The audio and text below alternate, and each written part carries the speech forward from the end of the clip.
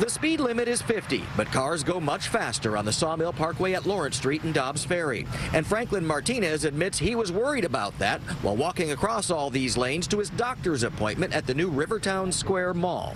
I feel pretty cautious there. I mean, there's a lot of cars driving by, so it was kind of scary. It's hard because the cars are going by so fast. Melissa Moscoso takes the Beeline bus from Yonkers to work at the mall every day, but then she has to walk down Lawrence Street, where there's no sidewalk in some areas. Anybody could get hit if they're not really paying attention. You think it's dangerous? Yeah.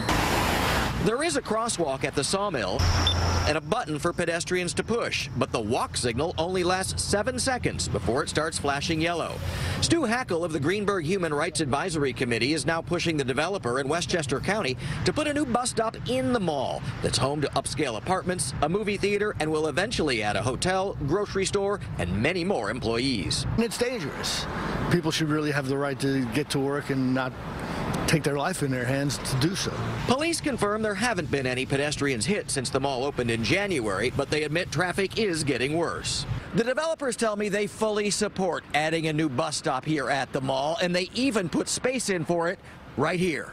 They also petitioned the county for the change too, but say, quote, "We were denied." Franklin Martinez would feel much better if the Beeline bus came all the way across the parkway. It'll make it way easier to just cross the street and way safer too.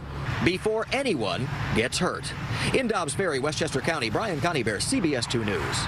Now, a spokesperson for Westchester County, which runs the Beeline, tells CBS 2 that they are currently reviewing the safety and practicality of placing a bus stop within Rivertown Square.